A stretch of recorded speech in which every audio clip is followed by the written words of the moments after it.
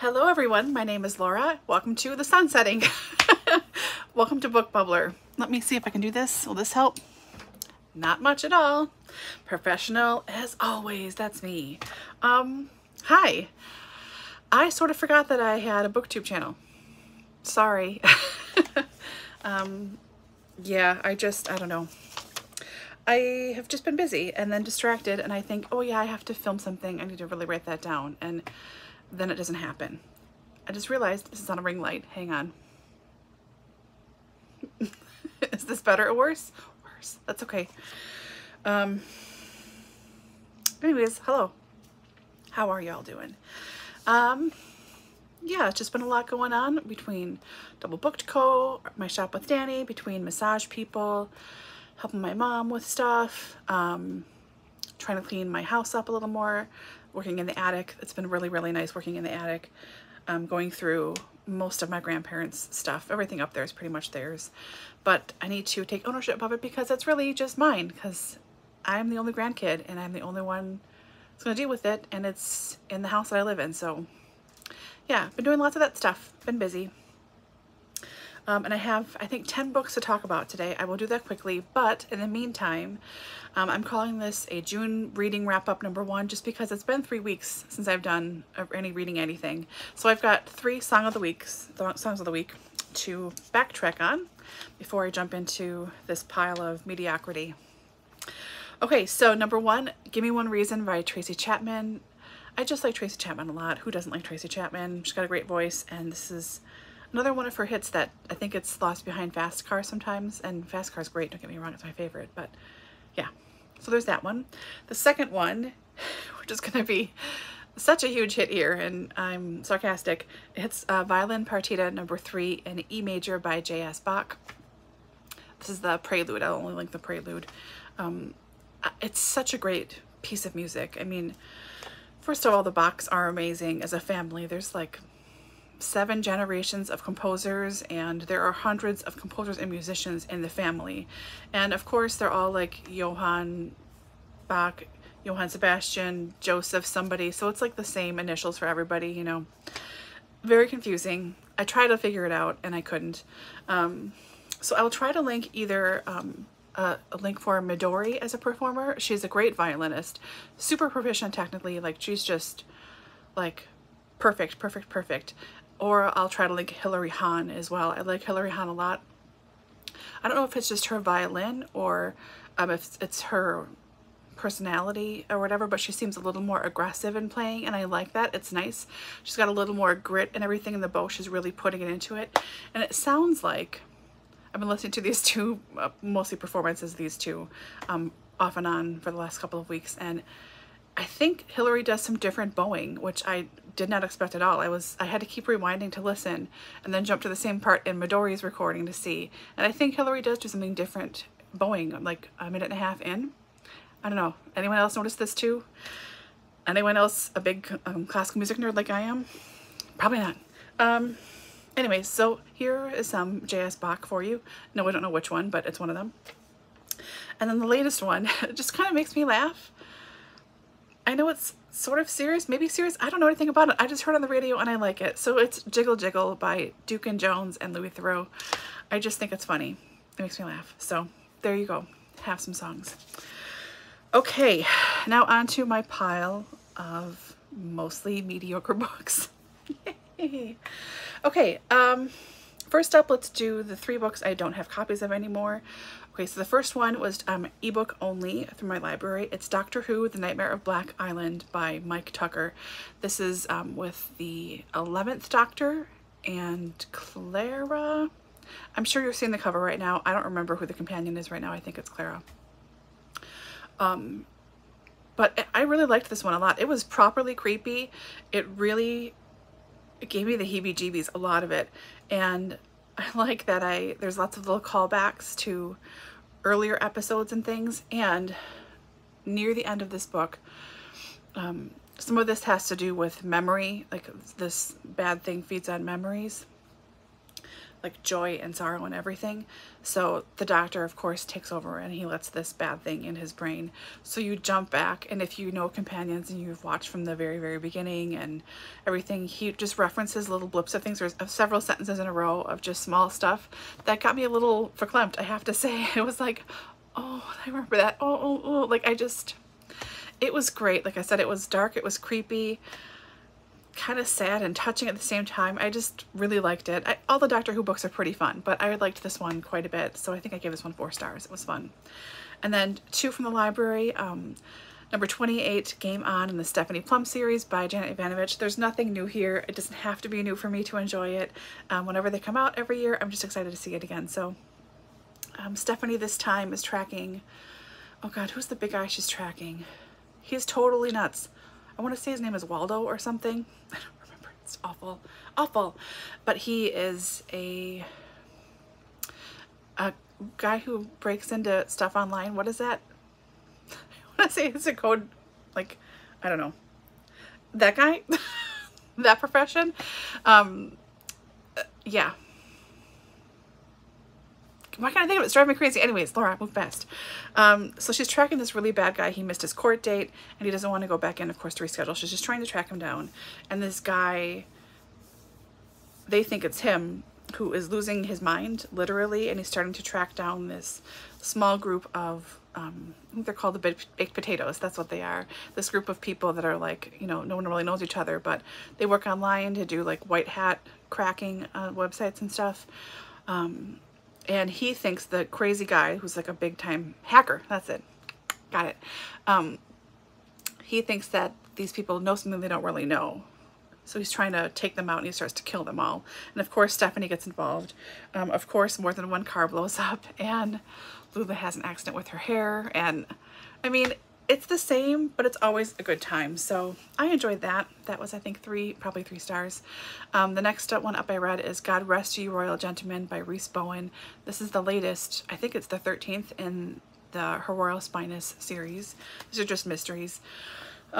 Set in England and like the 1930s still. I think it's still the 30s now. So Georgie is married and it's their first Christmas as a married woman on this estate and everything. So she wants to have a very small party just for the Christmas holiday. They invite a lot of people, no one can really come.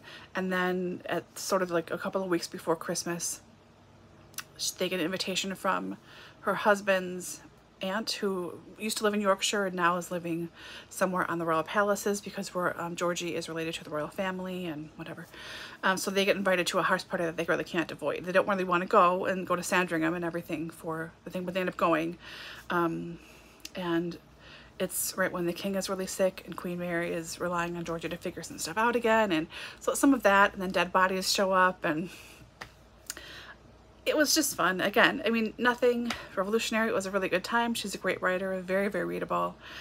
So glad to have caught up on that. And the next one comes out just in a few months too. I'm really behind. So those are the ones I no longer have a copy of. Then for the Book 2 prize, I finally yesterday finished the first book. I'm not going to talk about it, but you know, Facing the Mountain, a true story of Japanese American heroes in World War II by Daniel James Brown. He wrote The Boys in the Boat, which I have not read or seen the movie for yet, but this is all about Japanese Americans in World War II, both those that were fighting, those that were pacifists, and then you're mostly following 4 boys, because they were boys, who joined the army and get sent to war, and then 1 pacifist who stays here in the States in his story. But then you also get to know a lot of their friends and their families and the different concentration camps they were at here in the States and everything. So I finished this. This is my second longest one. I just have one thing tabbed. But I wanted to start out with a chunker out of the way. Otherwise I would just have all these big ones at the end and I'd be scrambling. So I got this one done. Let's try this again. Read another one, only one of them. So I'm going to flip through that one again. That's Under a White Sky by Elizabeth Colbert. So I'm going to flip through that again, and then I'm third done. And I'll be starting on, I forget the name of it, but it's by Scott Ellsworth. It's about the 1921 Tulsa massacre. So yeah, well, I'm already having bad dreams from this. I might as well stick with the bad dream stuff. So I finished that. felt very accomplished. And then these are in no particular order. So I finished book number 6 in the Sookie Stackhouse series. This is Definitely Dead. These are just such a good time. So Sookie gets the okay from a lawyer that her cousin Hadley's apartment is finally ready for her to go through. Her cousin Hadley always had a lot of problems, and they weren't terribly close. She was kind of an aggressive little kid. But Hadley became like the girlfriend, the favorite of the Queen of Louisiana, the vampire Queen of Louisiana. And no one really knows what happened. You know, Sookie's been waiting to hear what's been going on. So she gets down to her cousin's apartment finally. She lives in New Orleans. She gets down there and starts to go through it, and they get attacked by a new vampire, and a witch helps them, and then there's this attack, and there's a wedding happening between the Queen of Louisiana and the King of Alabama, and she starts dating Quinn, who is the were-tiger. I like Quinn. It's just a whole bunch of stuff. Eric and Bill are involved, of course. I don't know what to talk about, but I really, really liked this. This was so much fun. This was what I read at night when I was trying to get rid of the nightmares before I fell asleep. So very thankful for this. Then I have the second, I think, in this series. This is Wicked Embers by Keri Arthur. Sorry for the glare here. This is urban fantasy series. She is a phoenix. The main character is a phoenix here. And I finished this. I gave it 2 stars. I was pretty underwhelmed, and I'm DNFing this series, and I'm gonna get rid of the next series of books I had by Keri Arthur, just because it seems like if you've read one of her series, you have read all of her series, and that's probably very unfair, and I apologize if she ever sees this. I really like your writing. I think you're great. I love your Riley Jensen series. Read that series. It's excellent. This one I was just underwhelmed by. It was just like, yes, there's an overarching theme through all 4 of the books, but you can see where it's going. She's got a cranky ex who she keeps getting involved with, sort of, because he's sort of involved in this investigation.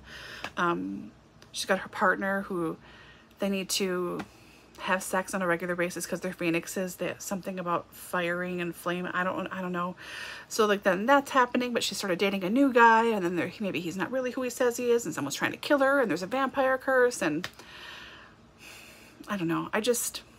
It was just fine. So I'm getting rid of this and the next 2 books, and like I said, the other 4. So that's 7 books off of my shelves with just this one. Y'all, this is the 5th Bridgerton book, To Sir Philip with Love by Julia Quinn. Okay, I like Eloise. I really do. And I was looking forward to this this book in this series, excuse me. And I've heard 4 and 5 are the best of the series, and I really liked 4. So this is number 5. I was like, great, I'm gonna really like this. And I am really on the fence about this book. So if the events of the last maybe 4 or 5 years hadn't happened, with Me Too and consent being talked about more regularly and all of this stuff, I don't think I would have caught a lot of the issues that I had in this book ultimately. So part of me wants to give it 5 stars because it was very, very readable. I mean, she's a very readable writer. Second time I'm saying that today, but it's really true. They're just enjoyable books. But there's a lot of stuff here with Sir Philip that really just irritated me. An example. So Marina, we know Marina from the TV show. Marina is his wife. She had postnatal depression and ended up killing herself. This is in like the first chapter. I think they tell you this right away. She drowned herself. Philip tried to save her. She lingered for 2 days and then just passed away. But she was always really sad, and their 2 kids were, I think, like 6 and 7 or something, 7 and 8, you know, kind of that age. And they were always very cautious around Marina, and he didn't know what to do to help her. I mean, that wasn't the thing that people talked about then. It wasn't really known as far as I know. So poor Marina just suffered and then died. So he has been just employing people to take care of his kids, and his kids are snotty. They need attention, they need love, they need rules. They need him to pay attention to them, and he's just doesn't. He's too busy being a botanist, working in his greenhouse on his land out in the country. So after Marina passes, Marina is the cousin of the Bridgertons, Eloise has been writing Philip, and she wrote him a letter to just my condolences. I remember her fondly when we were kids growing up. you know, if there's anything I can ever do for you, let me know. He replied back, and then they start talking. So they've been conversing, like, or sorry, writing letters to each other for a couple of years. And he sort of says spontaneously, if you would ever consent to marry me, if you want to come out and meet each other, I think we would suit each other very well. And she thinks, yes, this is how I'm going to have a marriage, but not get all involved in this whole love thing. She's 26 at this point. Penelope's married. She's a spinster. She didn't think she'd be lonely, and she didn't think she would mind because she thought she'd always have Penelope, but now she doesn't. So she thinks, fine, this is what I'm going to do for myself. I'm going to take care of myself, and I'm just going to be an adult and just make a good decision and just get married. So she goes out there, doesn't tell him ahead of time, just shows up, and they get along fine, but because Eloise is Eloise and Sir Philip is just really a brute, he really is a brute. He doesn't pay attention to stuff. He doesn't pay attention to her. And ultimately, my opinion here, I don't know, but ultimately he just is so happy in his marriage because Eloise is a happy person and she cares about his kids, and, you know, she involves them, she teaches them stuff, discipline, all that stuff.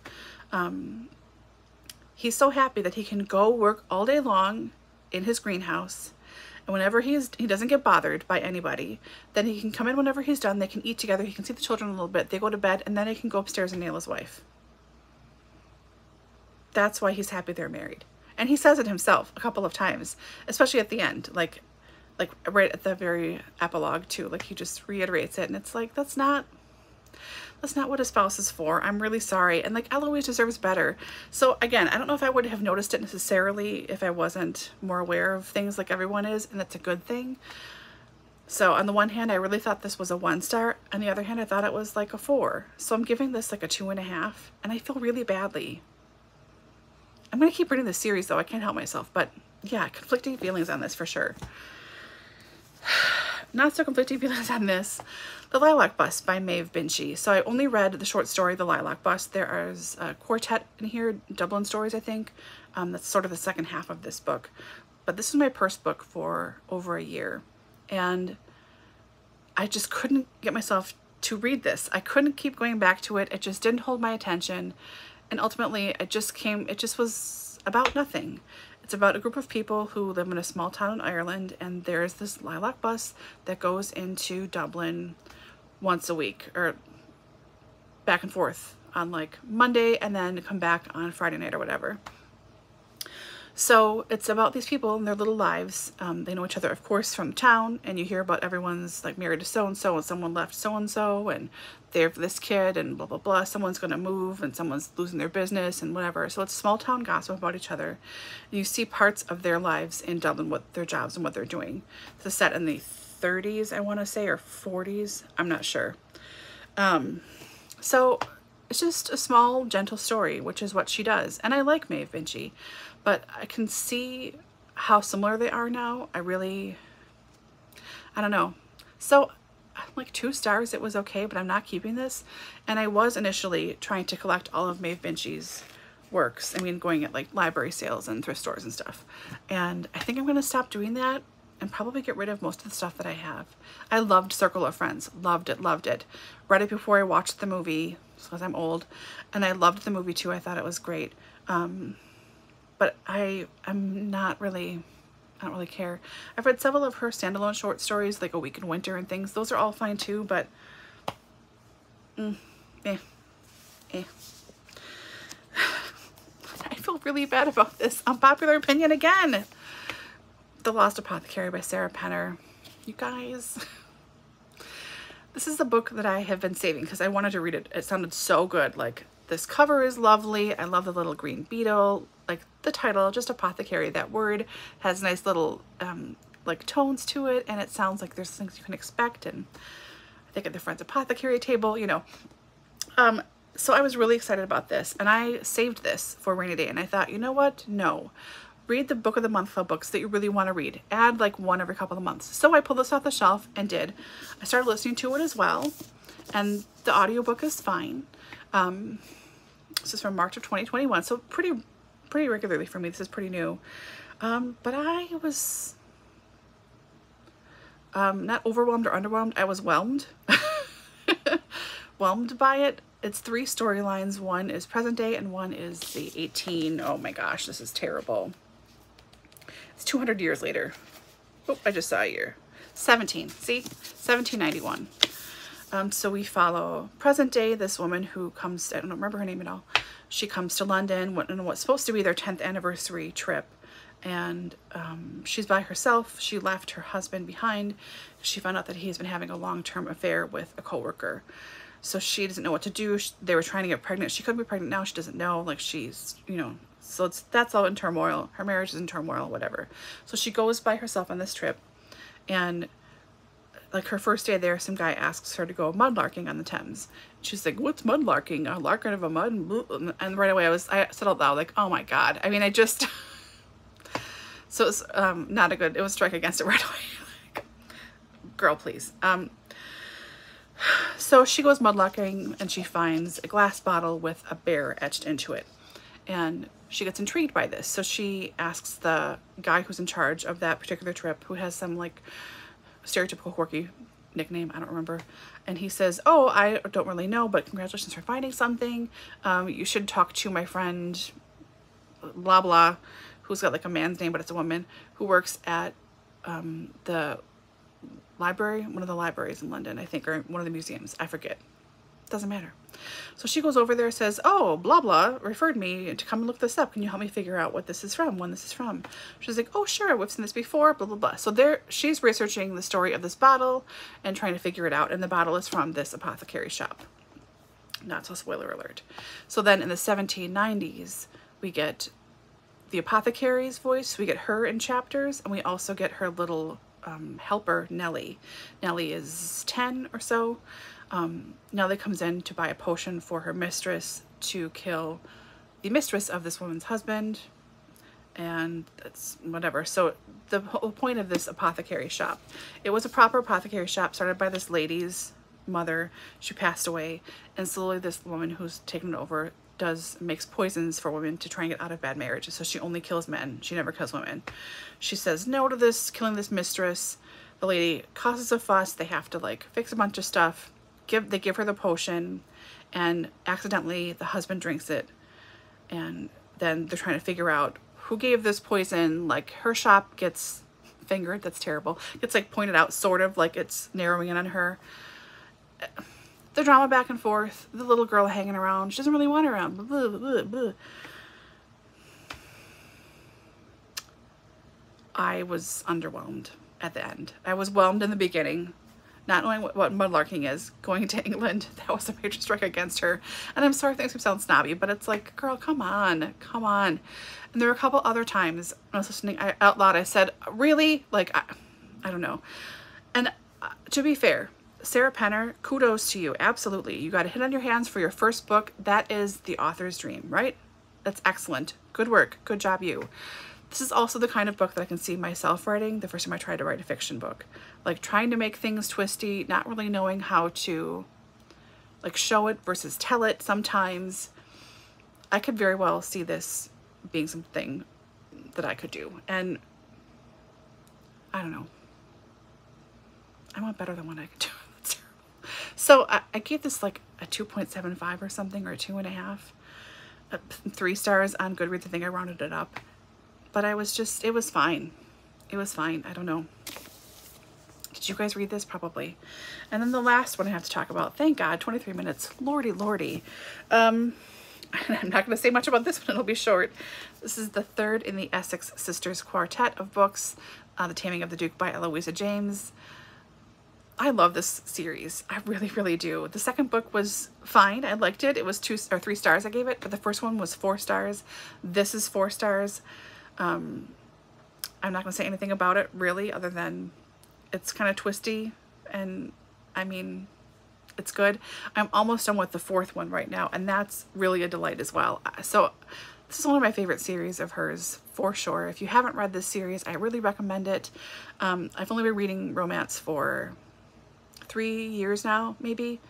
And Eloisa James is one of my favorite authors. She's like a classic, a standby. She's always reliable. And it seems like every other series I read of hers is either really, really great or meh.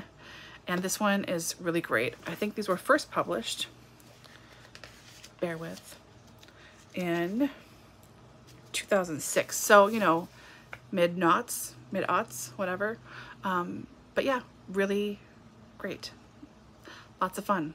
Hard to stop reading. So, I think that's me. I think that's plenty of me. How are y'all doing?